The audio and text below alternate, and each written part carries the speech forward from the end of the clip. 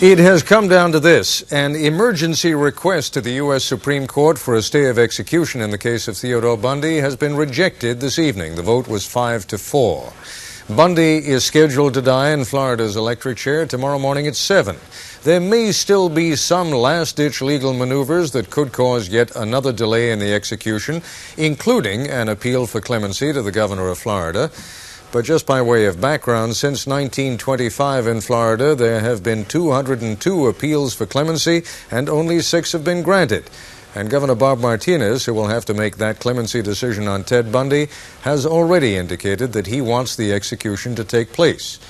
Indeed, Bundy's murders, those for which he is being executed, there are 3, and at least 20 others to which he has confessed, have made his execution a rather popular event. Here's more on the Bundy story from Nightline correspondent Judd Rose.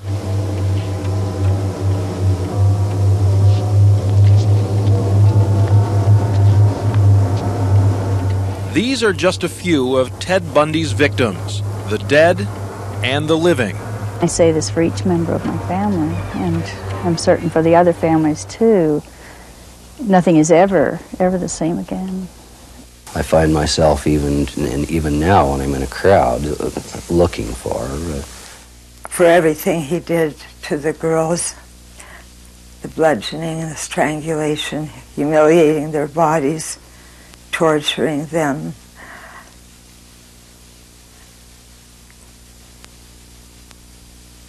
I feel that the electric chair is too good for him. It's been a long time, 15 years since the first murder, 10 years since he went to death row. But now it's just hours. Unless there's a last-minute stay, at 7 o'clock tomorrow morning, they'll throw the switch on the electric chair at Florida State Prison, and finally, the tragic, twisted saga of Ted Bundy will be over. He is an affront to civilized society. He decided that he was not going to play by anybody's rules, that he wanted to kill, and he was going to kill, and he was going to continue killing. Do you know Robert Bundy? He's convicted of 3 murders, but authorities think he actually killed 36 and perhaps many more. There have been other notorious serial killers. David Berkowitz, New York's son of Sam, who killed 6 women. Henry Lee Lucas, who claimed to have killed hundreds in the Southwest. John Wayne Gacy, convicted of murdering 33 young men near Chicago. And Juan Corona, convicted in the deaths of 25 farm workers in Northern California. Misfits, loners, drifters. But not Ted Bundy. Here is a man who seemingly had everything. He's intelligent, he's charismatic, he's handsome. He was on his way in the Republican Party. I thought he would be governor of Washington now rather than going to the chair. Bundy had gone to college and law school, worked in politics. Men admired him, women liked him, but behind the mask was a depraved killer. Starting in early 1974, he began stalking pretty young women. Once he got them alone, he would bludgeon them, rape them, strangle them, then leave their bodies in the wild for the animals to finish them off. Many were never found. Ted enjoyed the thrill.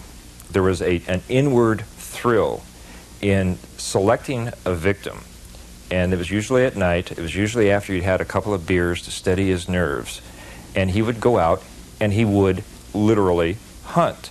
The murders spread from Washington to Oregon, Utah, and Colorado, and when Bundy was finally caught, everyone was stunned. We still don't believe it. It just can't be. I keep shaking my head day after day, saying, how can this be? Because our son is the best son in the world. He's a very normal, active boy. And Bundy himself showed his peculiar arrogance, saying the legal system would prove his innocence. Well, I'm sure it works, and you've got to have faith it'll work, or else you'll be reduced to some kind of, mumbling idiot. But Bundy wasn't done yet. He escaped from jail, was recaptured, and escaped again. Changing his appearance like a chameleon, Bundy continued to kill until his bloody journey brought him to Florida, where in January of 1978, he went wild in this sorority house, viciously assaulting 4 women. 2 died. A month later, he raped and strangled a 12-year-old girl. Shortly after, Ted Bundy was caught. Since I have been in Dade County, I have been allowed Don't shake your finger at me, young man. Don't shake your finger at me, young man. Bundy's trial, complete with live TV cameras and the defendant acting as his own lawyer, was a national sensation.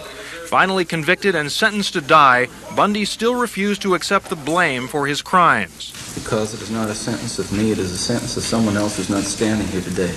Ted's a sociopath, an antisocial personality. They have no consciences as we know it. They truly feel no empathy for other people. They don't understand other people's pain. The rest of us are there to make them feel better. Bundy's been consistent to the end. It was only this weekend that he began admitting his crimes, thinking it would buy him some time. Today, Connie Wilcox learned that Bundy had confessed killing her daughter Nancy 14 years ago. Ted Bundy needs to die. He needed to die 10 years ago or longer, and he should not have been allowed to live this long.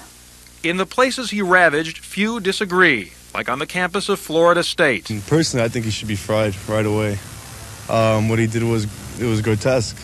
And the impending execution has been the source of all sorts of gallows humor. I'm making a statement that I think it's time for Bundy to go. And apparently it is.